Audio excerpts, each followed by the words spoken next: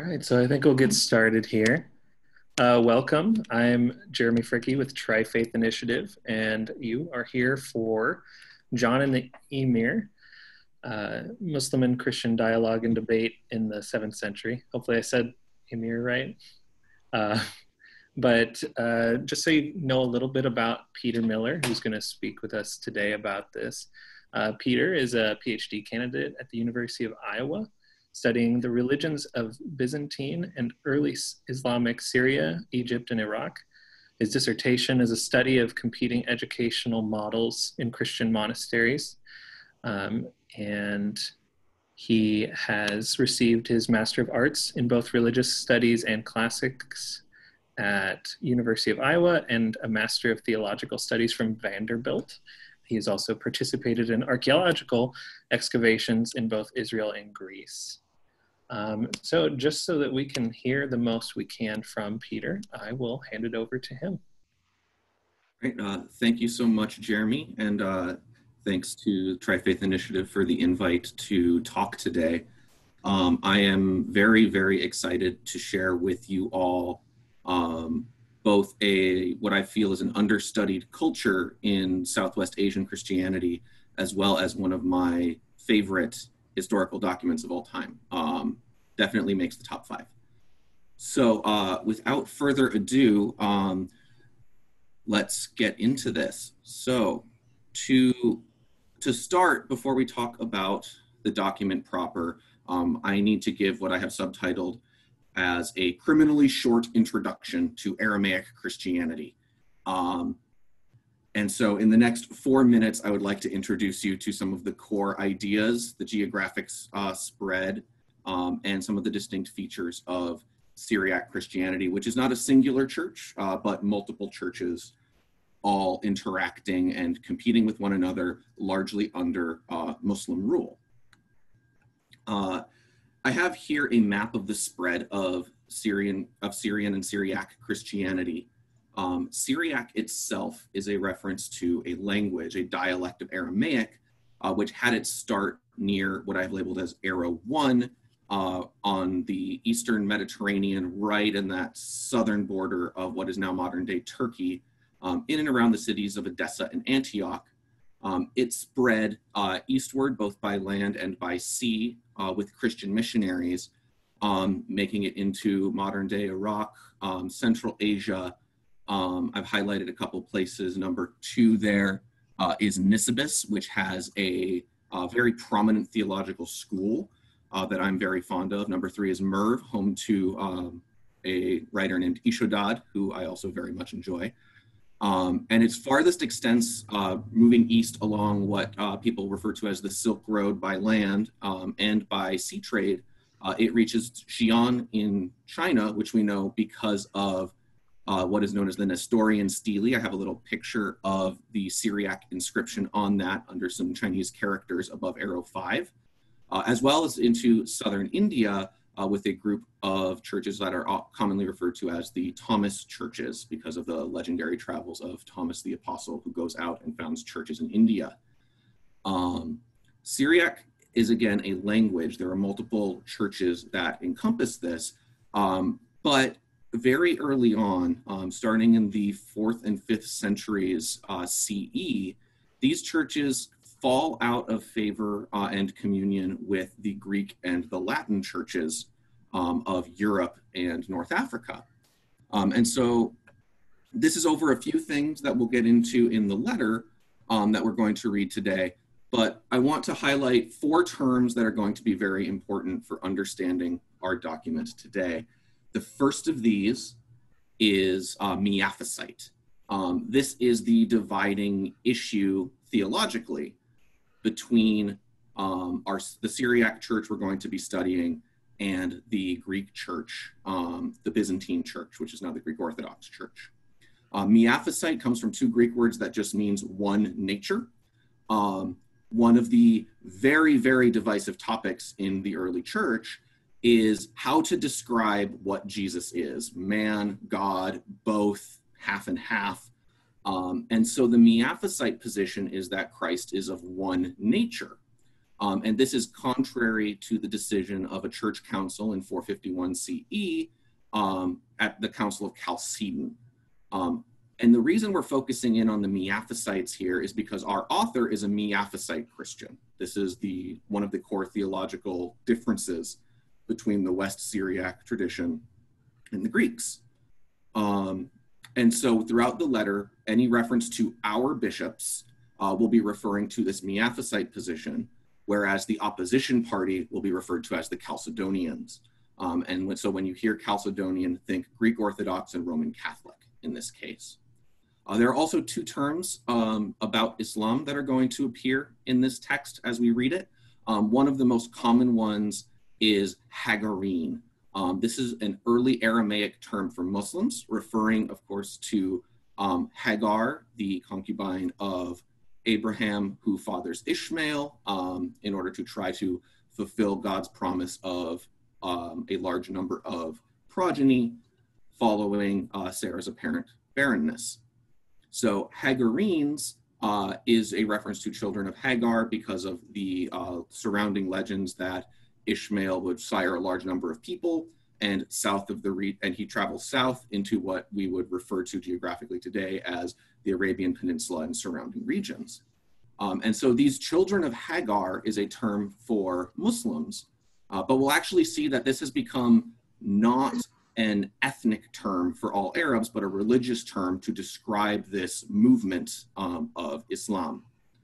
And then Emir, in the title, I glossed this as Muslim leader because that's the shortest version of it.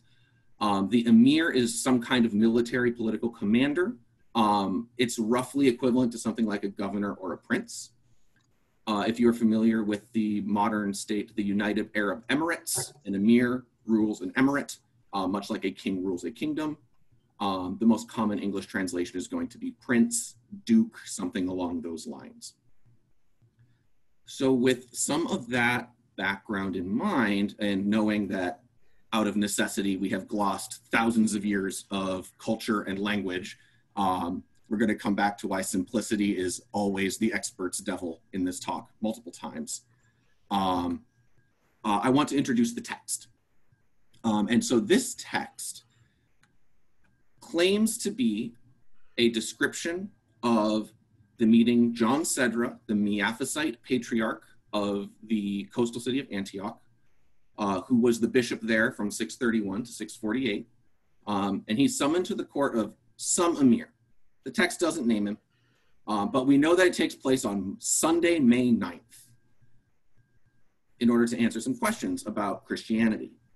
And the author tells us that this was recorded, quote, shortly after it took place. And later commentary, particularly by Dionysius of Tel Mare, says that this is Emir Umayr ibn Sa'd al-Ansari, but this is 200 to 300 years after the fact, trying to explain the historical context about this letter. So we're going to leave aside the specifics of whether this particular companion of the Prophet Muhammad is in fact the Emir, but if you need a character to cast for your mind, this is Dionysius' suggestion. If we take the letter at its face and we assume that this is an actual record of an actual conversation, it is then the earliest recorded discussion about religion between Christian and Muslim leadership, which itself is fascinating.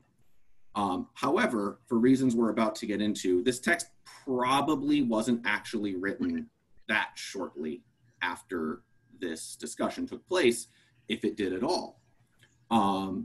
But through this talk, I want to highlight how we can learn both from the text if it is real and the text as rhetorical exercise.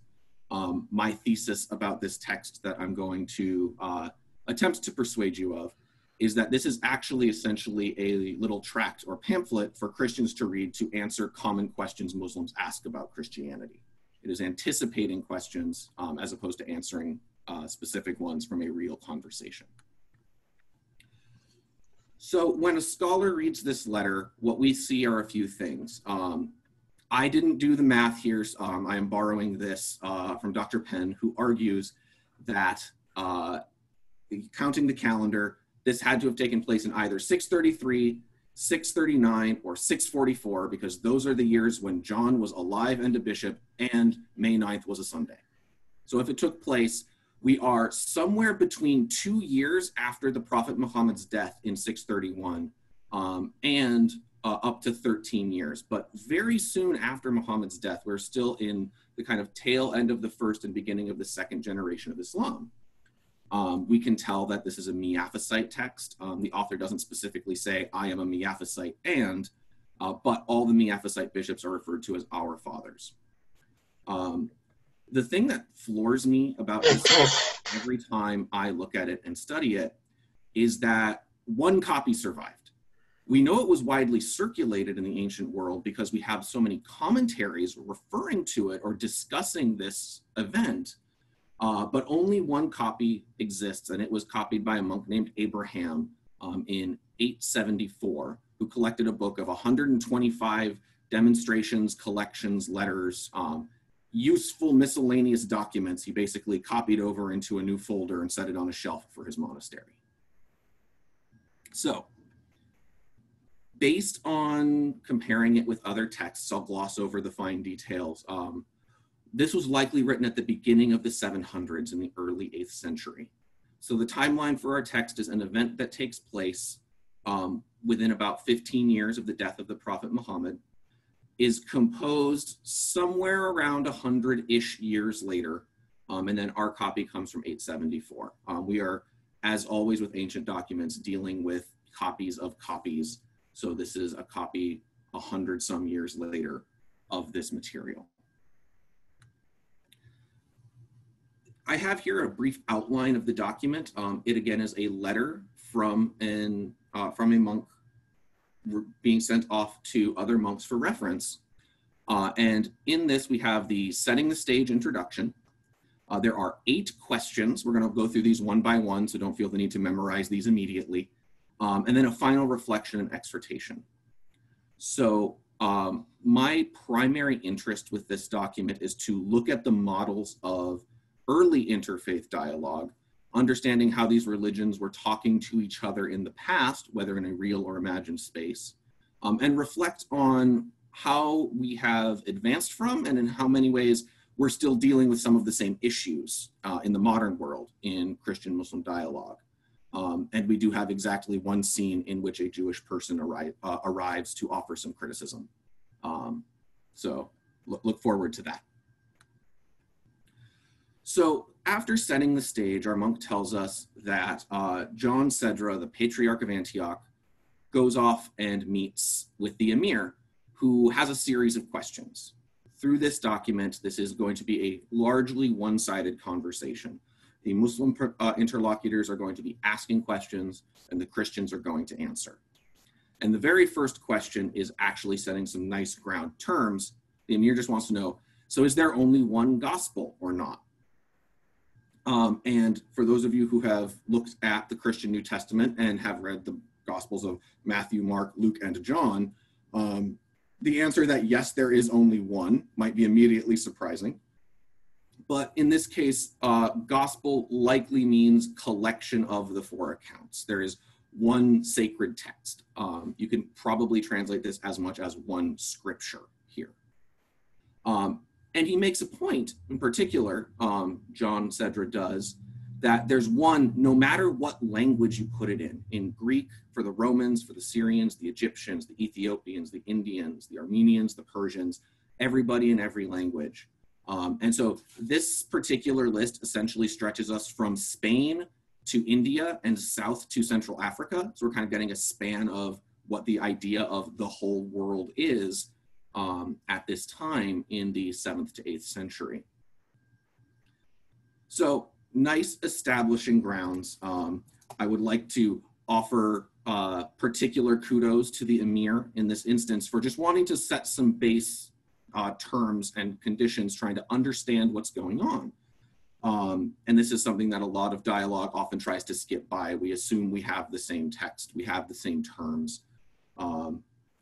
However, as much as I want to offer that support to the Emir, I also need to take a point away from John here a bit, because all these different churches he's referencing sometimes don't like each other, sometimes have exiled each other from participating in each other's communions, and deem each other heretics or no longer Christians. And so there's a little bit of an assumption of what we might call a monolith to religion here. All Christians are just Christians, easy statement here, not really reflective of diversity on the ground. And we very quickly move to question 2, in which the Emir asks, if there's only one gospel, why are there so many different kinds of you Christians then? He immediately jumps on this question of divergence. And John's answer is very simple. He creates a metaphor and he says, well, the Torah is accepted by, and he uses terms here, Christians, Hagarenes, Jews, and Samaritans. Everybody reads the Torah, accepts it, says it's true, but we all believe different things even though we're reading the same text. And he says, that's exactly how it is with Christians and the gospel. We can all read the same text and come to different conclusions. And so John actually expresses a surprisingly nuanced point here between both finding common ground as well as not getting overly lost in the fine detail. He's trying to simplify what's going on, a point we're going to get back to when we get into some of the very messy theology at stake in this conversation. There's not an explanation of how these differing readings come about, but we see that this is reflecting a reality that's accepted by both. We found a common term, we found something that can work, and we've moved on. So apparently satisfied by this question, the Emir wants to move on to Christianity in particular, and one of the major divisive points in Christian doctrine, which is, who is Christ and is Christ God? The first half millennium and more of early Christianity is obsessed with defining exact creeds about trying to outline what exactly Jesus is, his relationship to God the Father, what the Holy Spirit is, how all of these can be God. And we might be familiar with these now in terms of the doctrine of Trinity, trying to understand these, but these are developing and still being articulated at the time. This isn't something that was immediately present and explained. And John's answer reads like someone who has very devoutly taken a Theology 101 class at the School of Nisibis. And that is, he says, and I have the quote here with parenthetical asides that I've inserted, he is God the Father and the Word, born from God the Father, never without being, who took flesh and became man from Mary. And in so doing, he's actually citing 2 different creeds and theological disputations. He's not citing them, but again, in an attempt to simplify, he's trying to distill down what his church's position is as it stands at the present day without getting through the whole history. So we won't dock him for plagiarism in this case. And the 2 perspectives that he is presenting are that of 2 major 3rd to 4th century theologians, Athanasius, who is arguing particularly that there was always a second person, a son of the Trinity, both before the creation account in Genesis and before the incarnation when Jesus was born in human flesh to Mary from the Christian perspective, as well as Cyril, who's involved in a long drawn-out debate about whether when Mary was pregnant with Jesus, she was pregnant with God or with a man who God would later inhabit. And so we're going to take a leaf out of John's book here and gloss over those fine, very nuanced details that I have taken full year-long classes on in order to try to explain and would likely still fail at this point. So we will move on. And it's that issue of pregnancy that John and the Emir next turn to when the Emir asks, so if Jesus is God and Mary was pregnant with Jesus, who was guiding the universe while God was in Mary's womb? And so this is kind of one of these questions, a little bit like, can God make a rock so big he can't lift it? We're trying to find some kind of theological catch. Is there here some hostility? Possibly, but I choose to read this more as honest curiosity about how can you say that based on my understanding of what's going on? And like so many of my professors have done to me, John decides the correct answer to this question is to ask a question back. And he says, all right, well, we've already established that we agree that the Torah is an acceptable source of material. So who governed the universe when in the Exodus account, God descends down to Sinai to speak to Moses and give the law? Now, this question is trying to address some of the same issues about when God's in a particular place, how is he overseeing the whole cosmos? But we've turned it from a Christian particular over to an accepted common ground, to which the Emir then says, well, God is always the ruler of the universe. He was always doing it. He was in charge, even if he was in this particular place. And then John says that's exactly the same way when Mary was pregnant. Just because God in the person of Jesus was inside a human being doesn't mean that God wasn't steering the world. We're going to do one more question before we take a brief diversion over to some of these issues of monotheistic interpretation to really hash out this major dispute in early Christianity and Islam. And so question 5 really tries to hammer a sensitive topic. What was the faith? What religion were Abraham and Moses? John offers a very, very simple answer.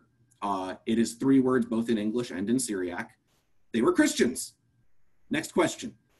But the Emir doesn't let him get away with just that simple claim, because for devout Muslims, the true religion of God was Islam from the beginning.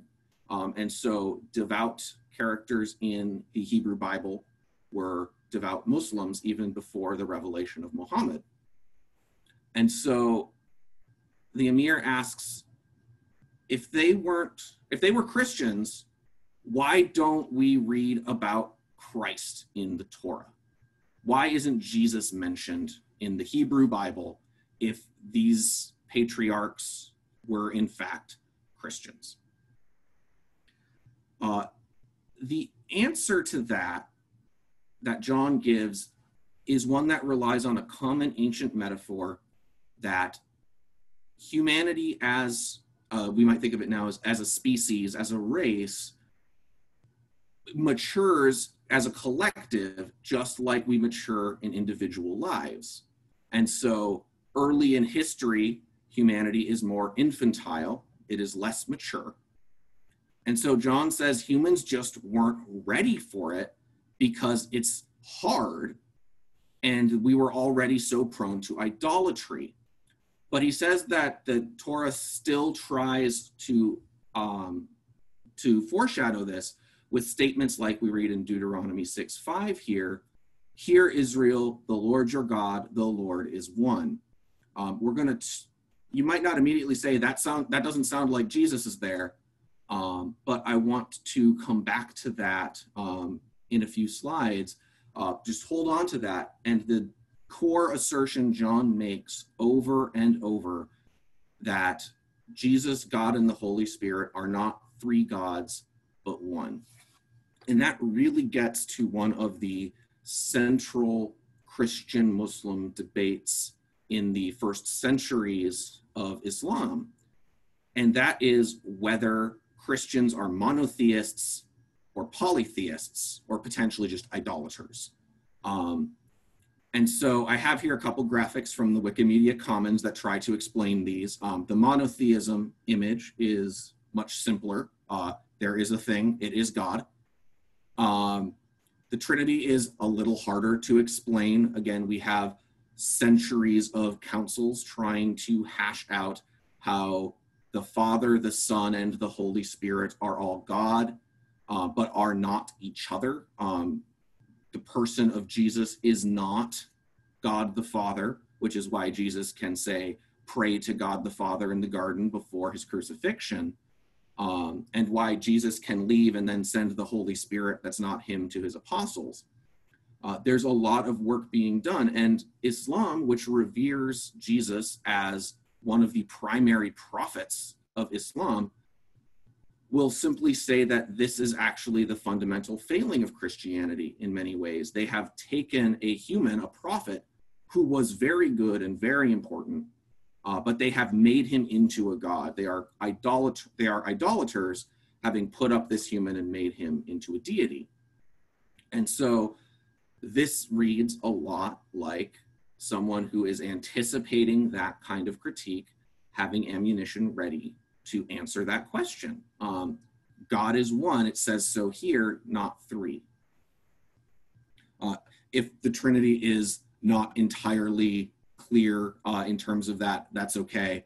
There are reasons that many churches nowadays refer to how exactly three is one and one is three as a mystery of faith. So we will leave that to the mathematicians to ponder. So we move then, continuing some of our hard-hitting questions, we move on to the Emir really wanting to dig into this issue, and he asks specifically, where is Jesus written about in the Torah?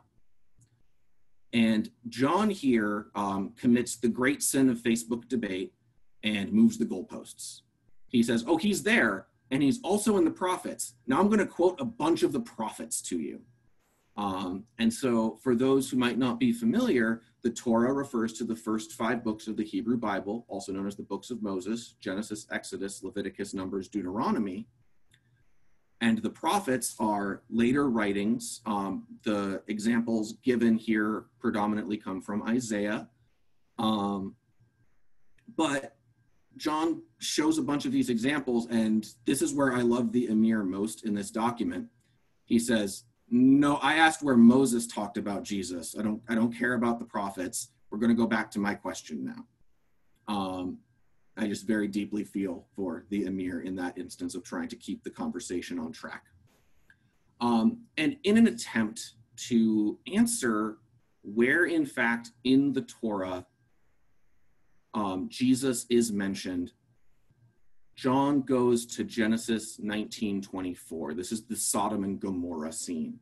And he quotes the line, "The Lord brought down from before the Lord fire and sulfur upon Sodom and upon Gomorrah." And he says that this is a reference to Christ, because the Lord is Christ. And if we think back to our statement from Deuteronomy on a previous slide, the Lord your God, the Lord is one, a little creative punctuation reading, because ancient Syriac and Greek didn't have punctuation marks in the same way our languages do today, could read something like, the Lord and God are one. We're going to look at some of how that works out in translation. And at this point, the Emir doesn't buy it and asks to read the text for himself. And so John produces 2 translations of the book of Genesis, Greek and Syriac. And in this dialogue, a Jewish man is summoned to make a comment about the Hebrew text. Now, this is, I think, a very nice scene in terms of people having a discussion and disagreeing, trying to go to the text, reading it over, understanding what's going on. And yet, it's interesting that for someone who made the claim that the scripture is the same in every language, as he did in question 1, John now feels the need to cite multiple translations in order to show that it is consistent. And so I want to briefly walk you all through how this transition from God and Lord is really taking place, and is actually a result of the translation of the Hebrew text of the Hebrew Bible. So in the Hebrew Bible, we see 3 principal names for God. Elohim, the 4-letter divine name of God, which in English is often rendered as just an all caps or an all small caps Lord. and the word Adonai, which is both said in place of the divine name by a devout Hebrew reader and just used on its own and is just translated Lord or ruler. And so one of the fundamental questions is whether Elohim and Adonai are the same character. And a lot of first millennium and even into the medieval period, Christian readers don't think so. They are totally fine reading Elohim as God and Adonai as a prefiguring of Christ in most instances. And so when we see the translations, we can start seeing why this happens, and largely happens in communities that aren't reading the Hebrew. In the Greek translation, known as the Septuagint, the word Elohim is translated by the Greek term theos, which is just a generic kind of God. Zeus is a theos. Baal is a theos. God is a theos. And the word Lord is translated by the Greek term kurios, which is just Lord. But notice we now just have two words here because the Greek text doesn't like to try to render the four-letter name of God. And so anytime that would be present, they instead substitute the word kurios, Lord, much like a devout reader wouldn't pronounce it. I remember when I was learning Hebrew, and there was an instance where there was a preposition on the name of God, and I accidentally pronounced it, and I was mortified for days because you're just not supposed to say it, to the point where you might know the text from hearing as simply saying Lord, Lord, Lord over and over again, and you might not be sure if the text actually says Adonai in there or if you're substituting the name. And the Syriac actually does kind of the same thing, where any instance of Elohim is translated with its Aramaic equivalent. Here, Allah, you might hear kind of a similarity to the Arabic term for God, Allah, and the word Lord is Mara, or Mar, which we also see attached to bishops and high-ranking monks. This is Lord, Sir, as a term. And so some of this confusion is probably coming in because we're collapsing three Hebrew names into two in some of these other translations.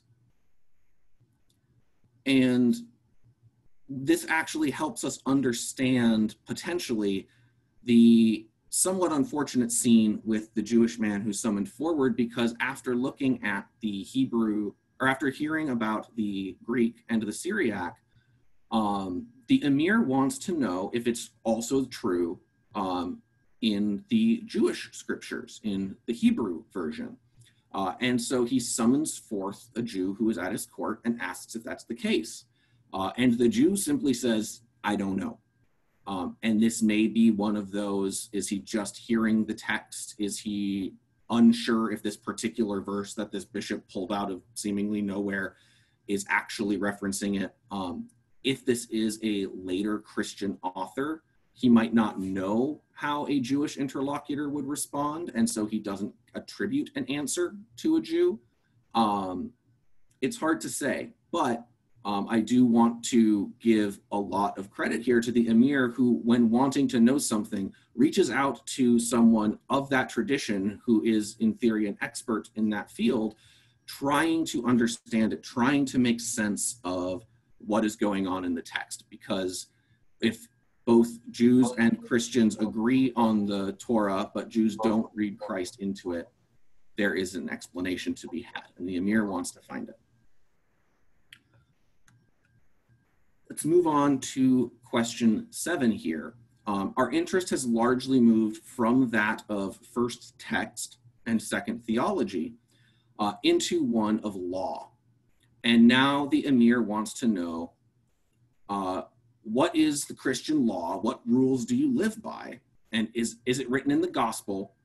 And how do you divide your property when a man dies? To which John just says, yes, it's in the gospel, trust me. This is a very short and, frankly, I think the most disappointing question. And on the heels of the previous few, this is the biggest letdown in the text to me, is that the answer is just, yes, there is a Christian law. But it has the single most interesting aside to me in that the author makes a point that there were many things discussed about this. He doesn't tell us what, just that they talked about law for a while. And there were other Christians there. And he calls these three Christian groups there the Tanukaye, the Tuaye, and the Akulaye. And these are actually known to be tribes of Arab Christians. And this is where we can know some of the nuance around that term Hagarine being used, because these groups are called tribes, they are called peoples, but they aren't called Hagarines. This is not being used as an ethnic term. It's being used as specifically a religious term for Muslims. And these groups are known to us because of contemporary bishops. My particular favorite of this time period is George, who would have existed sometime between the time this conversation took place and around the time it was likely written. And our Syriac sources about George tell us that he oversaw those same three tribes. It looks almost like these three groups become a kind of default for Arab Christians as a whole.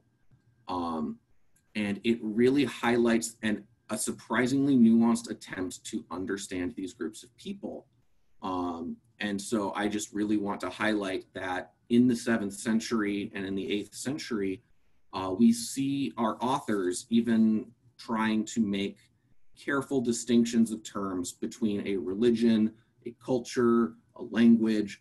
They are doing their best, perhaps not always succeeding. I know I certainly don't always, but we see an attempt made, and I think that's a really important lesson to take from that text, trying to use the right terms.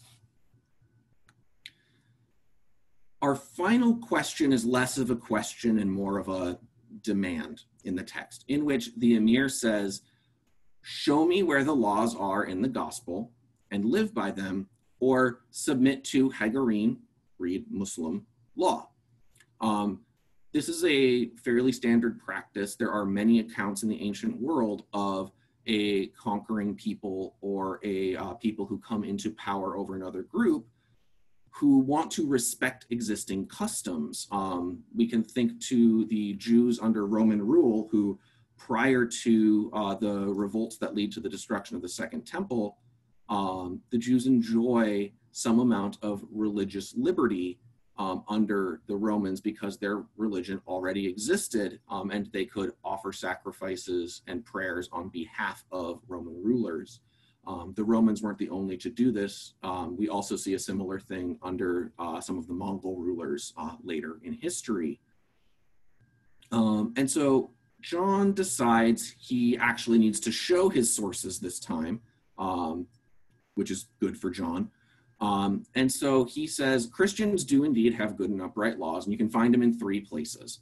There are the commandments in the gospel, the sayings of Jesus, and some of the commands that he gives to his apostles. The canons of the apostles, which here are likely referring to the letters that finish out the New Testament in the Christian Bible. I think the writings of Paul, Peter, and John, as well as some of the surrounding next generation texts from early bishops and leaders, as well as the laws of the church. So here we're seeing an appeal to the church canons and the conciliar decisions, even though we are divergent. This is the last question of the day, and the author says that the questioning ended for the day and people went about their way. And at least for me, when I read that the thing finished for the day, I assume we're going to get a next day of questioning. That doesn't happen. We just get the one day. I really was waiting for the sequel, but they haven't found it yet. But our conclusion makes a couple really fascinating asides, much like those references to Arab Christians earlier. Our Miaphysite author says that also this whole time there were Chalcedonians present. Remember, this is the rival theological faction. They disagree about Jesus. And it says that both sides prayed for John since he was going to be the representative of all Christianity. And so again, if true, this is a fascinating scene of people disagreeing within one tradition, deciding, okay, we might disagree amongst ourselves, but when meeting with someone we disagree with more, we're going to present a united front. Let's talk to each other and support each other in this endeavor. And the text ends with an exhortation for all the Christian readers to pray for the glorious Emir, that God would enlighten and instruct him concerning what is pleasing to the Lord and is beneficial. This is particularly striking to me because unlike a lot of documents around this time, we aren't praying for the conversion of the Emir. We're not trying to talk to this person and convince them of the rightness of Christianity to such an extent that this person now becomes Christian. It is instead kind of a recognition of the difference and asking that God still guide and instruct this person. And I think here, looking back to Jewish sacrifice on behalf of the Roman emperor is another instructive point of comparison here. Now, there might be some underlying, if he's going to do what is pleasing to the Lord and beneficial, maybe he will convert after all. That may be underlying some of all this. And that ends the letter. That is the brief read through and summary of the document itself. So I want to take a moment and reflect on some of the broad trends of the letter, some of its great successes and some of its great failings, both historically and as a model for modern interreligious dialogue. So one of the big failings of the letter as a model for interreligious dialogue here is the one-sidedness of the questions. This is really just an explanation of one religion's perspective. And now in something like a seminar format, that might be helpful, but we don't seem to have equivalent documents in Syriac Christianity trying to explain Islam to other Christians. It's a lot of how do I present myself? And so there's, I think, a bit of a failing on that mark. Again, the text takes 3 prongs to explain Christianity. It's concerned with theology, text, and law. What there's not a lot of discussion about are concerns about things like the structure of the church. There's not a lot of description of liturgy or the practices of Christianity. It is really about the beliefs and apparent structures that should be guiding and leading Christians under Muslim rule. But the text does try to provide a common ground and variously hits and misses some of those issues of unity versus division within a group. We see recognition of multiple groups of Christians, and yet assertions that all Christians believe one thing or read the same text. And this really hammers in the fact that simplifying is always going to obscure something true for the sake of comprehensibility. Simplifying is a very, very difficult thing, and John is here in this text trying to simplify a lot. One thing that is really important to remember about this text is that translated into English, it is less than 6 pages long. So all this ground that we have covered in this dialogue, which we've been talking about for 45 minutes, really is contained in 6 very dense pages with a lot of background to be thinking about. So some of the successes and failures to be aware of are that this is not a conversation taking place on an equal power dynamic.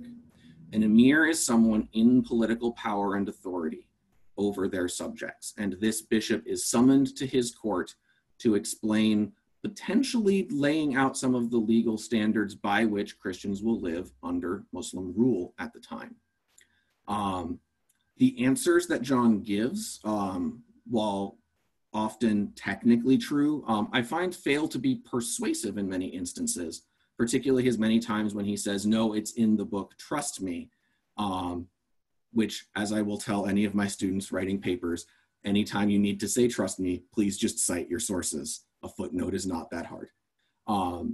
So we have this issue of trying to be persuasive, and where John does get persuasive in laying things out is when he really lays out the text and they start talking about things.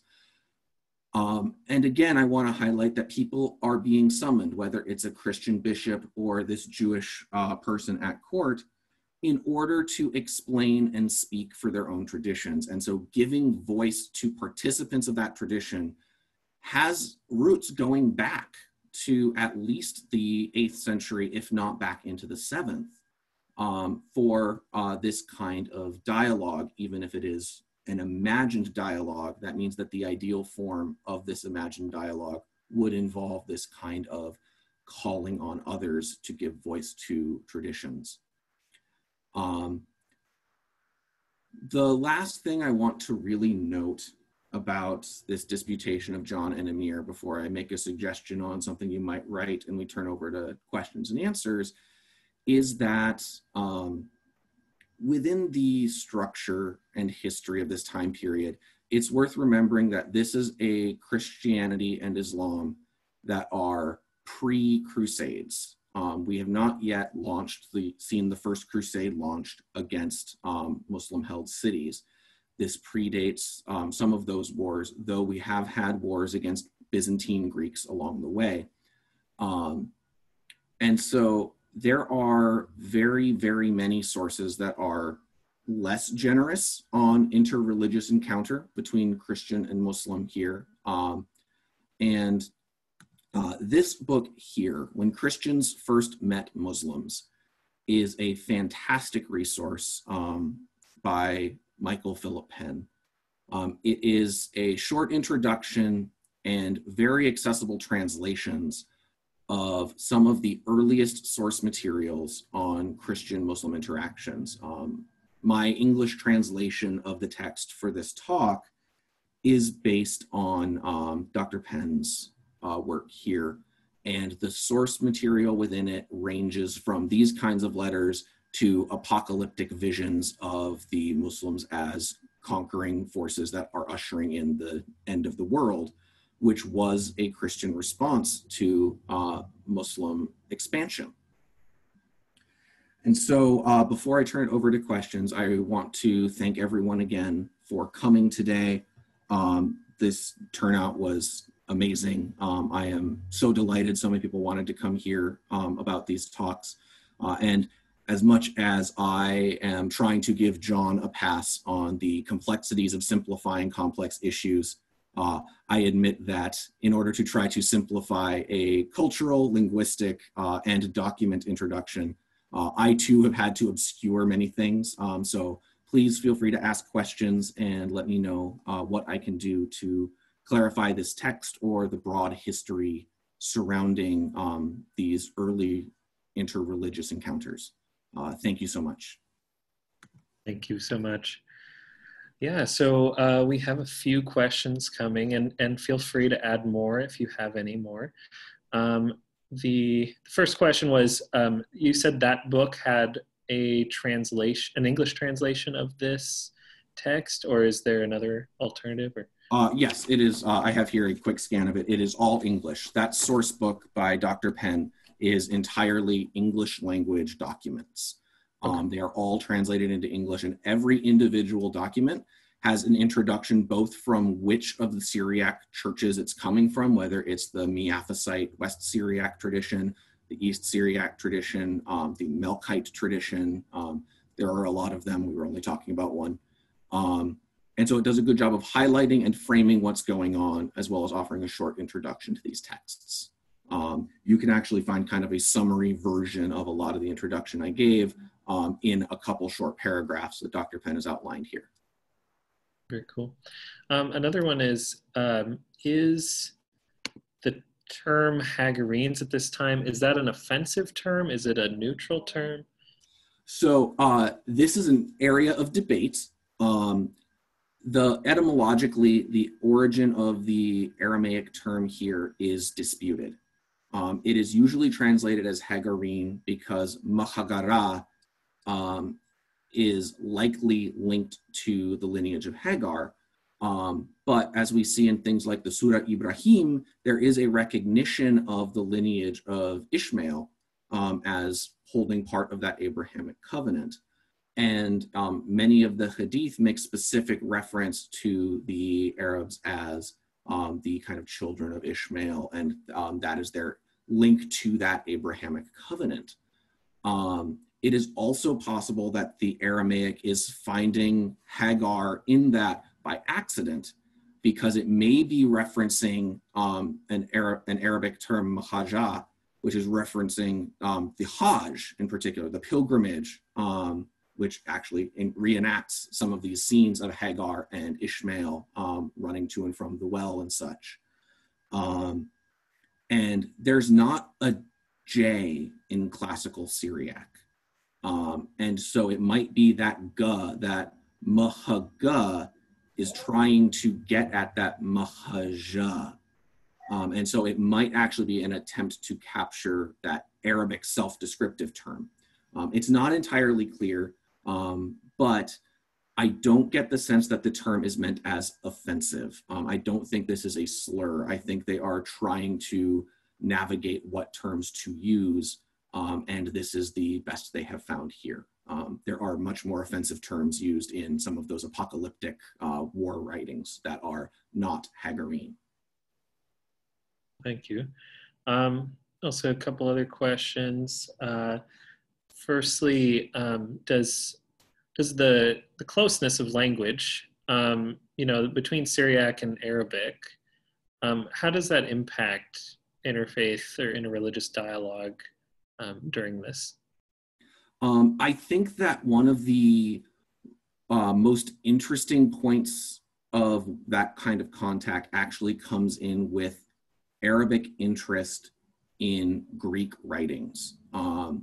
As Baghdad is developing as a city, there is an interest in Greek philosophy and collecting in the House of Wisdom the world's greatest thinkers.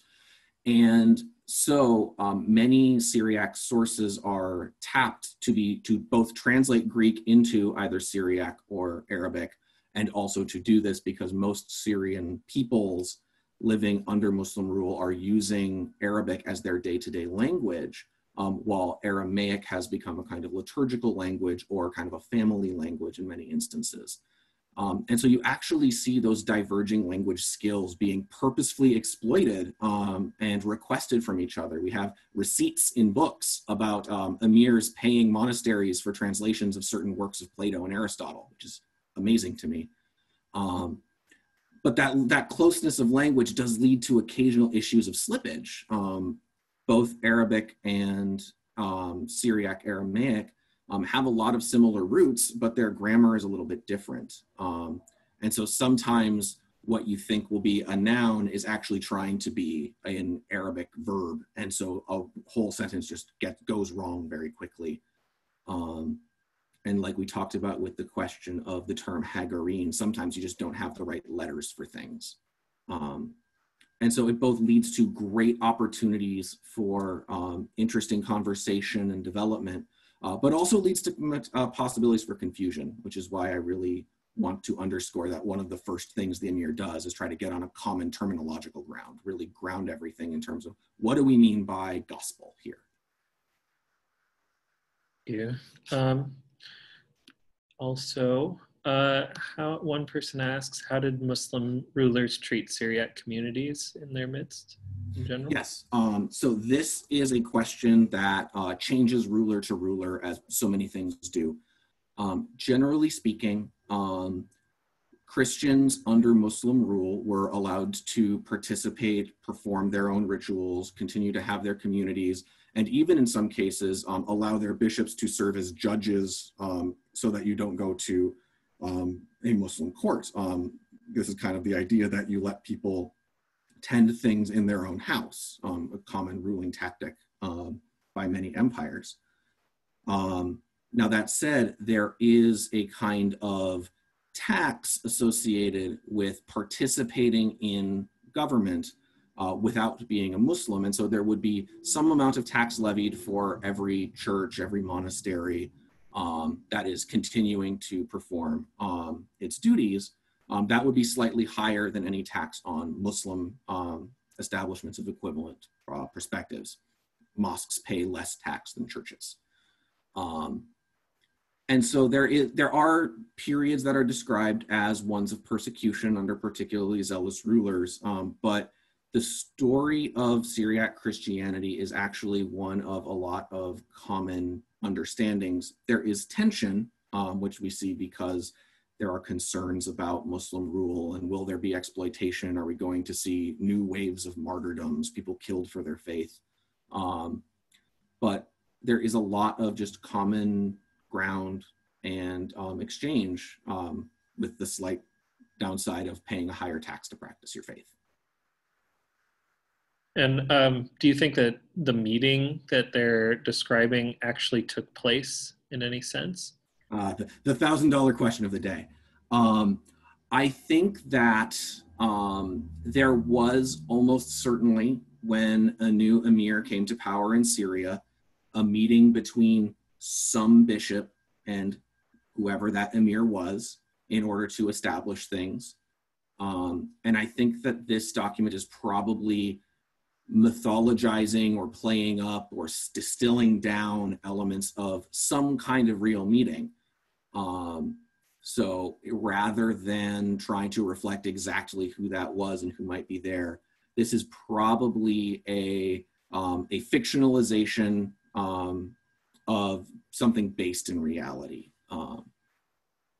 That's my money guess, but we just don't have the documents to know for sure. So I may be wrong. I may be losing that wager. Now I'm going to ask a couple more questions, but I do want to mention that in the chat there is a survey that we would love for you to fill out.